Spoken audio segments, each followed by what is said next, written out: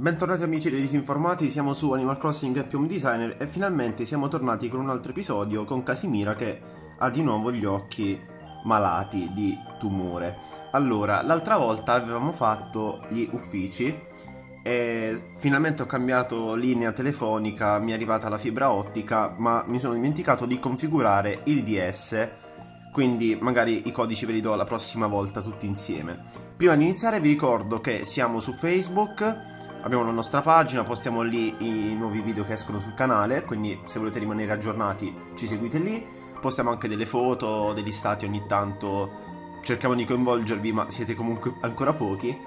E siamo anche su Twitch. Facebook ci serve anche per farvi sapere quando facciamo le live su Twitch. Comunque iniziamo subito l'episodio perché oggi ci aspetta l'ultima opera pubblica con Fuffi, almeno per il momento, ossia il negozio. Ho intenzione di fare qualcosa di carino perché non ci gioco da un po', dato che non sono nemmeno stato bene. Andiamo a fare il negozio. C'è solo bisogno di un'area vendite, perfetto. È un'opera facile facile.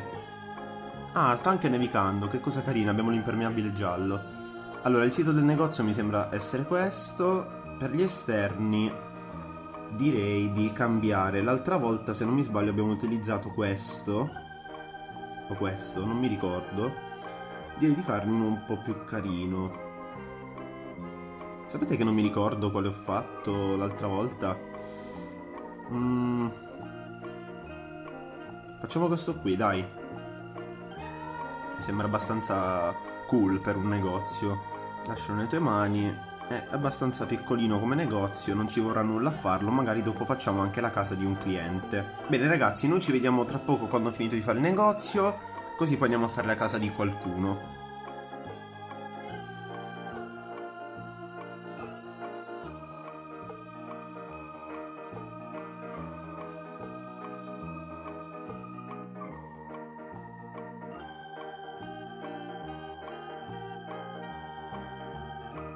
Bene ragazzi, ho fatto un supermercato piccolino molto semplice, ci ho fatto il corridoio con gli scaffali attorno, ho dato un'area un po' più classica al supermercato, poi ci ho messo di qui banco frigo, espositori vari con i dolci, da questa parte i carrelli e poi uno stellomat, qui c'è la zona della cassa, comunque molto semplice, l'ho tenuto blu perché anche l'esterno era blu, diciamo a Fuffi che abbiamo finito. No, non ti sedere, non è il momento. Vai. Sì, abbiamo finito. Ed eccolo qua. Vediamo se a loro piace, sembra di sì. Sono tutti felicini. Quasi quasi rompo le palle a Tom Nook con le carte Amiibo. Però non ho voglia di accendere il lettore. Però dai, sembra abbastanza carino come supermercato, sono contento. Anche perché, ripeto, poi era piccolo, non potevo farci chissà che. Quindi mi sono dovuto un attimo arrangiare e non ho fatto grandi cose. Questo ho fatto pure la spesa, quindi stiamo a posto. Casimira è tornata normale con gli occhi. Ogni tanto c'ha questi bug Casimira, non si sa perché. Il negozio è pronto, la città diventerà un punto di riferimento per gli amanti dello shopping.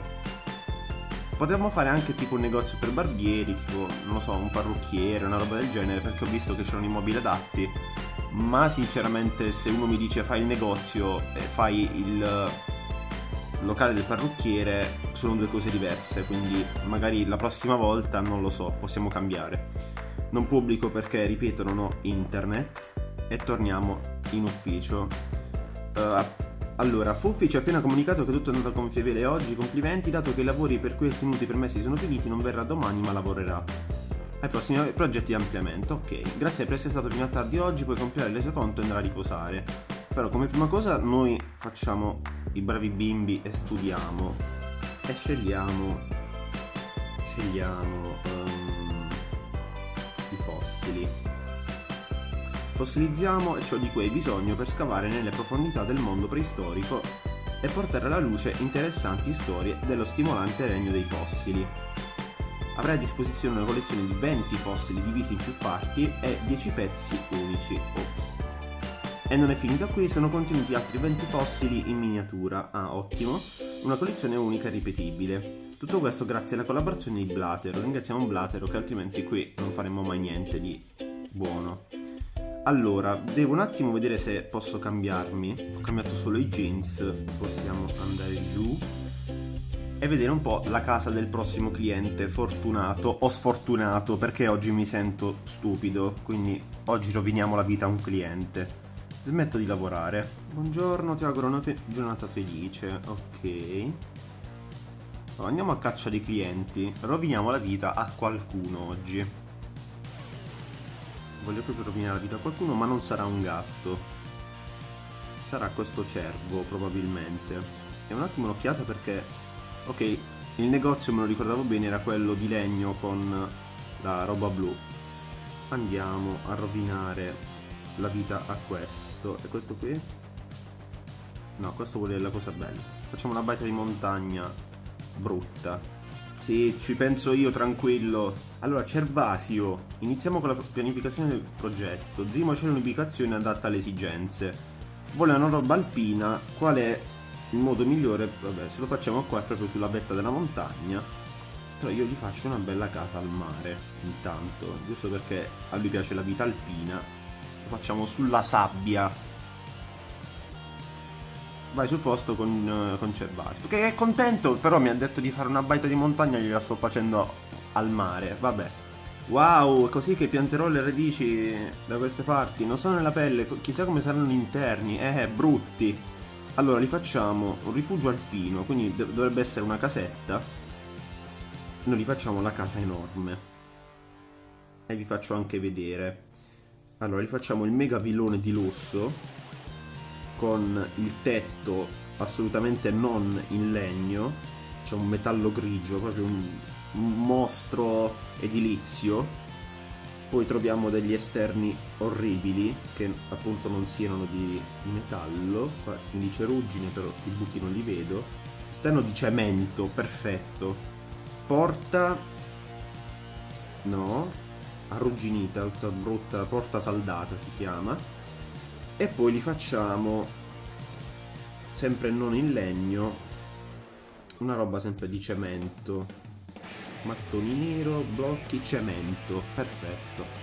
Poi li spostiamo la casa qui dietro e gli mettiamo delle cose. Allora, gli alberi, i fiori non li voglio mettere.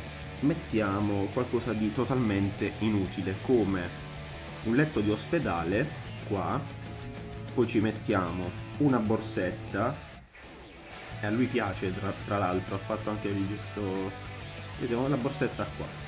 Poi gli mettiamo una ragosta al vapore vicino alla borsetta, perché la ragosta vuole tornare in mare. Allora ci mettiamo questa bella luce per terra, sì, però non vedo, mettiamoci qualche altra luce da questa parte.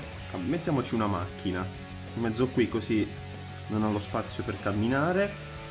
Poi aggiungiamo una cosa essenziale per chiunque voglia vivere in montagna, ovvero la coda seismosauro. Non c'è più spazio, vabbè, non la metto più. Mettiamo qua, non c'è più spazio nemmeno qui, vuol dire che abbiamo finito gli esterni. Secondo me sono molto belli. Che ne dite? Andiamo dentro. Allora, lui ci ha lasciato 3 scatoloni, all'interno dei quali c'è un po' di legna, un caminetto e un tavolo. Allora, il caminetto innanzitutto lo mettiamo girato contro il muro.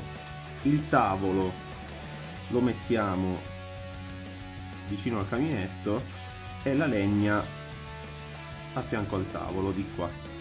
Mettiamo tutto accorpato in modo da avere più spazio. Allora, lui che cosa vorrebbe? Queste 3 cose ce le abbiamo messe. Vediamo cosa vorrebbe lui in casa. Il fuoco da campo, tutto a base di legno. Ok, noi invece gli faremo un bellissimo ambiente vulcanico, quindi ci metto questa roba qui, vi faccio anche vedere. Oppure gli facciamo questo e poi gli mettiamo il pavimento vulcanico, così non c'entra assolutamente nulla. Perfetto. Le finestre color arancione, blu, verdi, dai, che stonano un sacco. Queste, le tende le facciamo così, chiudiamo tutte le finestre, così si vedono anche le tende a pois che non c'entrano nulla. Poi iniziamo a sbizzarrirci.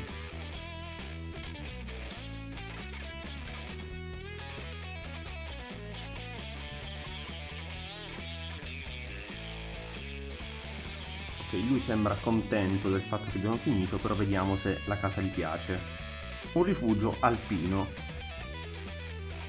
Oh, lui contentissimo di vivere in mezzo alla spazzatura, ai cessi e alle automobili. È pieno di lampadari sopra, quindi appena ne cade uno lui muore sicuro. Si addormenta anche sul cesso, che carino. Però è una bella casa, vedete, accogliente, sa di montagna, con tutta la legna che ci ho messo, con... sapete, no? Anche proprio quell'atmosfera tipica delle nevi. Adesso dice tipo grazie per avermi rovinato la vita, pezzo di me. Oh caspitina, mi piace un sacco, grazie. Io non sono sicuro che sia venuto un capolavoro, però vabbè. Bentornato, grazie per il lavoro, è ora di andare a casa ma devi fare il resoconto. A domani.